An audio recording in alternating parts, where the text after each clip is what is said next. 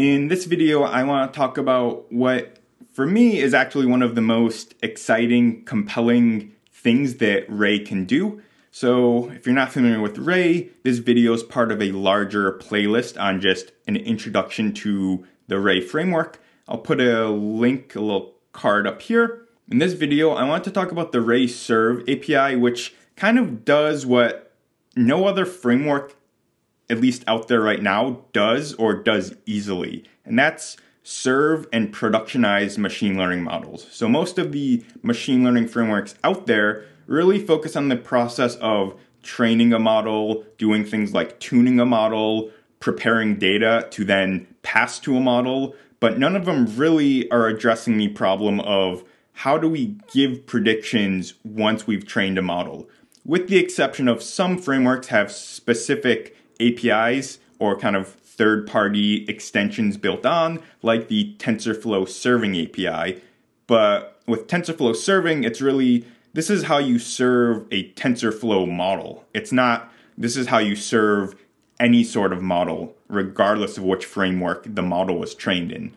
And that's where Ray Serve really comes in. It's basically a framework agnostic, general, almost feels more like a web framework for serving and scaling machine learning model predictions. So if you're not familiar with kind of the full life cycle of machine learning, kind of start to finish, or kind of the data science process, and especially if you haven't done this at a company or kind of a company at scale where they have this machine learning API or they have a machine learning service that they use in their internal product or that they use in their web application, you don't really ever encounter this. And this video, I want to talk both about how kind of machine learning in practice in production works, and additionally, how Ray Serve really simplifies things. So this is kind of my abstraction of the data science and kind of machine learning process, if you will. Again, I'm not saying I'm the definitive expert on how to organize or categorize these things, but typically you start off with some raw data. In this diagram here, we have our raw data.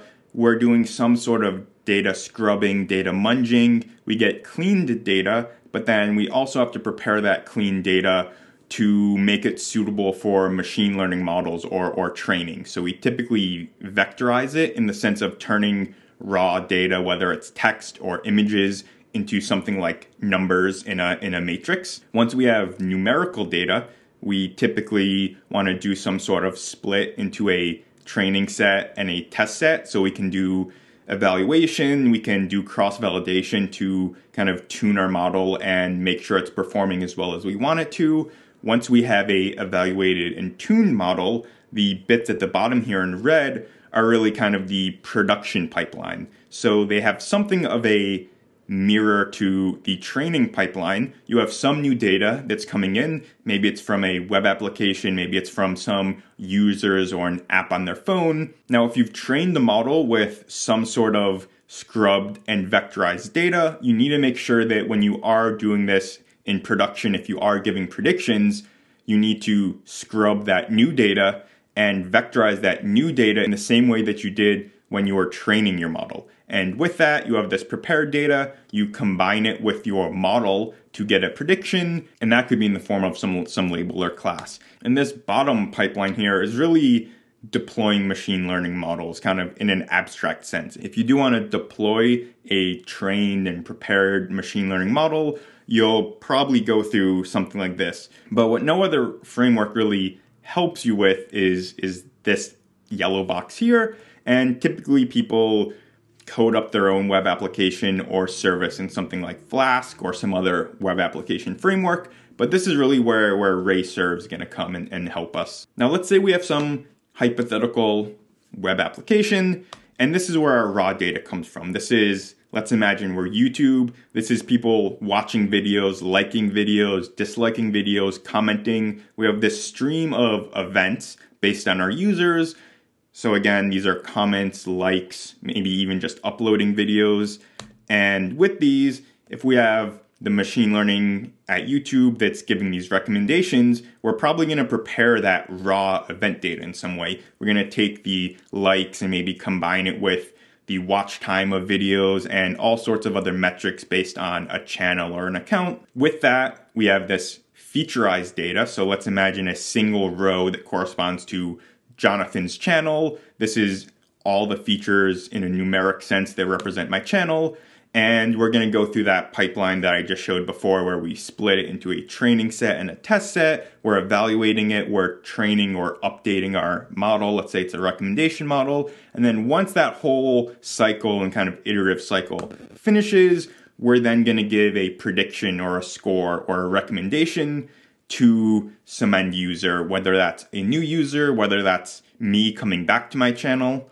And for this whole kind of machine learning training process, sometimes you hear it referred to as a scoring server, and this often exists as its own kind of offline batch service. So maybe the machines or the cluster you're doing your machine learning model training on is actually different than the machines where your web application lives. And kind of a third thing that, depending on how big or complex an application might be, is something that often is referred to as a machine learning service. So the difference between the scoring server and the machine learning service is that the machine learning service, I often like to think of it almost as just the API to the model. So if you're using a machine learning API from some kind of cloud provider like Google Prediction API or an Amazon API, they have this service that you basically pass in your data and it gives you a prediction back. And all the prediction stuff is abstracted away from you.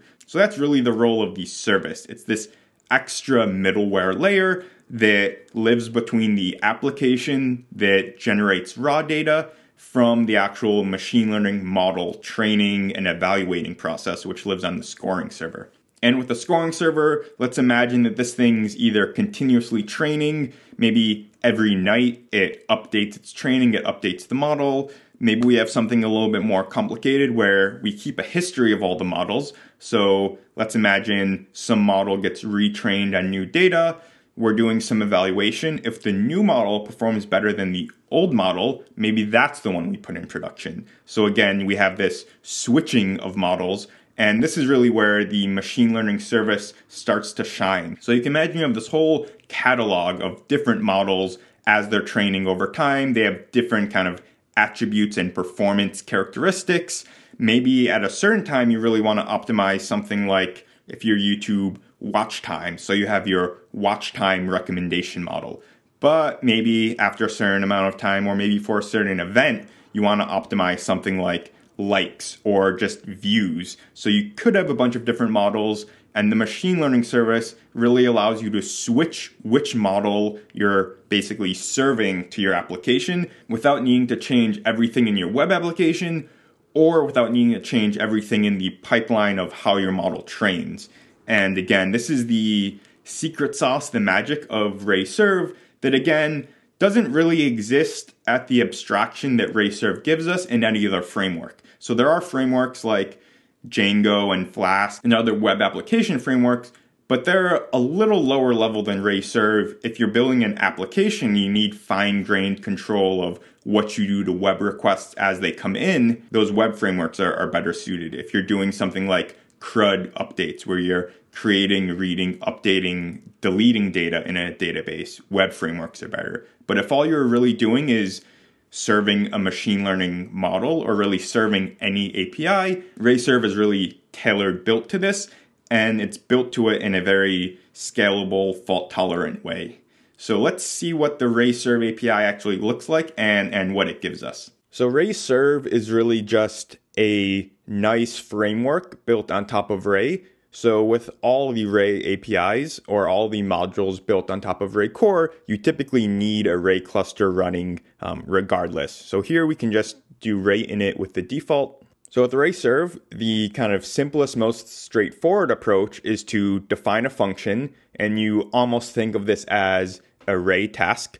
And as input, it takes a request or a web request that you're then going to do something with and return some result. In this case, just to kind of show you how this works, we're going to just return a string hello instead of an actual prediction, but we'll see in just a second what we're actually going to do in this predict function is load up a machine learning model, take some input data, and give a real prediction back. So now that we have the Ray cluster started with Ray in it, and we also have a function defined, in this case just our predict function, we're going to need to essentially start the serve framework, which should feel similar to starting something like a web server. And this is where Ray serve, at least its programming interface, diverges a little bit. In Ray serve, you have these two abstractions. One's a backend and the other is an endpoint. So in this case, if we call client.createBackend, this is essentially going to register or define a new method that the server is going to be serving up.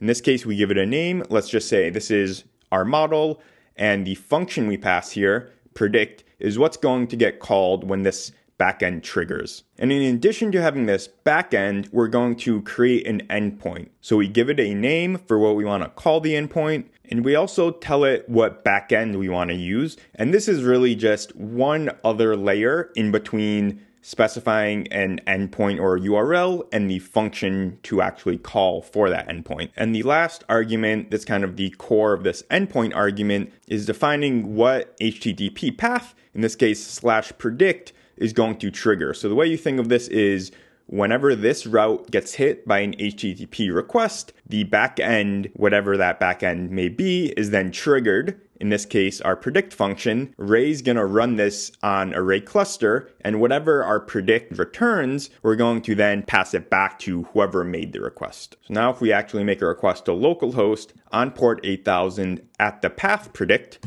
we can see here we get returned a response with status code 200, which means it was successful. And here, if we look at the contents of the response, res.text, we can see it gives us the string hello. So now I want to actually go through what a real machine learning API would actually look like in this Ray serve architecture or framework. For this machine learning API, we're actually going to use a class instead of just using a function, since it's going to be a little bit more complex how we need to return a prediction.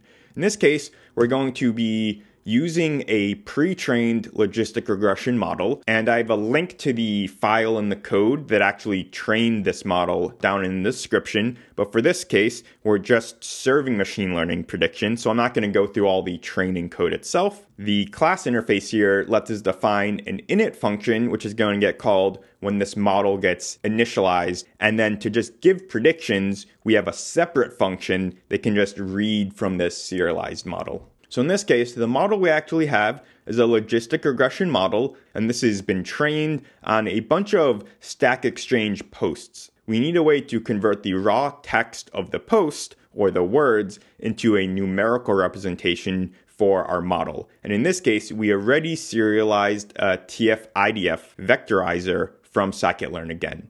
So here, all we do is we load up these model and TF-IDF vectorizers and attach them to this logistic regression class or object here. So if you're not familiar with it, in Python, in Python 3, this tells the function that we're running this as an async function. So one of the really nice things about Ray serve is that it comes with this built-in web framework that runs asynchronously, similar to something like Node.js. And using this async framework, we have a keyword called await, which essentially is going to say, do this thing, in this case, read the JSON from this request, and whenever this function returns, store that response in this variable. So even though this happens asynchronously under the covers, this is just syntactic sugar in Python that makes us able to write this code in a kind of sequential linear fashion, even though these things are running asynchronously in the background. And in this example, the request is just going to have a post parameter, in this case, just the text of a new, let's say, Stack Exchange post. And first, we're going to need to convert this raw text into a TF-IDF vector. And we do that with the vectorizer that we loaded in init. So in this case, we can just call self.vectorizer.transform with the text of the post. And since we're guaranteed that init is always going to already have been run before call gets run, we know that both self.vectorizer and self.clf already exist, so we can just trust and call them. And once we have our features, we're just going to give a prediction, in this case, classifier.predict. And the last bit is just to return the prediction. In this case, we're returning JSON with both the original post as well as the prediction for that post, just so we have a little bit more context on what prediction refers to which post. And that's really all we need for this Ray API. And now that we have this class, we can do the same things that we just saw. We call client.createBackend. In this case, we're calling it logreg for logistic regression. And instead of passing the function definition like we did before, we're actually just passing the class, the logreg model itself. And the create endpoint actually looks identical. So even if we might change what the actual backend, let's say, refers to, in this case, logistic regression model 2, we're not going to necessarily need to change the endpoint as long as the backend still has the same name. And again, when you're actually doing this in practice, there's different, better things we're going to want to do. But this is just one example of that separation of backend and endpoint. And the other thing that I'm not going to cover in this video is that we can actually reroute traffic differently. So we have a single backend, but we can intelligently route the traffic if we're doing something like an A/B test or some other experimentation outside of the actual model itself. And to actually test our RayServe API, I'm using a program for load testing or stress testing called Locust, which is essentially just going to make a ton of web requests to whatever we specify. And we specify that in a Python file, similar to how we defined our RayServe API. The really nice thing about Locust, in addition to just automating a lot of these requests, is that it gives us a dashboard and it monitors the response time and kind of the load itself. So to start, we can say we want 10 users, we want to spawn 2 users per second, and the host in this case is just going to be where our RayServe is running, in this case on localhost, port 8000. And the actual path and all of that is specified in a Python file that we define when we are using Locust, but I won't go into that here. I'll link to the code so you can see what actually gets run when we are doing this test. If we hit start swarming, we can see we're up to 10 users now. There's 35, this RPS is requests per second. We have 0 failures. So this is just making a constant stream of these requests over and over again. And if we look to our Ray dashboard, and we can see here that even when we're making, in this case, around 60 requests per second to this machine learning API, we're only using about 15% of the CPU of our cluster, and we're only using 20% of our RAM, not even 2 gigabytes. So this both goes to show you kind of the advantage of Ray and RayServe and how it can be efficient in how it actually runs this process, but also in the fact that if you define your machine learning API correctly, you can architect your API or your server code in a way that makes it much more efficient specifically for machine learning. So if we hit stop, it stops the test. The nice thing again about Locust, we get these nice charts. So here, this red line is the number of failures. There were no failures. The requests per second, it ramps up 2 new users a second until it kind of tops out at around 60 requests per second. But that's only because we specified only 10 users. So hopefully that gives you a really nice introduction to both the really simple API of RayServe. You really only have these 4 lines of Ray specific code, really only 3. You start the server and you only need these 2 functions to call. You need to define a function or a class to actually define the logic you want to run. But with just this simply defined, you can run RayServe. You can deploy this in the cloud on a cluster on AWS or Google Compute Cloud. Ray actually has built-in cluster deployment scripts. So all of this is really going to make it as effortless, but as performant as possible to deploy these machine learning models. This more infrastructure, DevOps, the productionization side of machine learning, it's kind of something where it's just this hidden industry knowledge of, all right, we've trained a model, we've done all these things, now we need to deploy it. But most of the kind of machine learning tutorials out there really focus on what's in the grand scheme of things, a very small portion of the machine learning process of the training a model and validating a model. So this is just kind of a small piece and the larger process of productionizing machine learning at scale for a real service or company.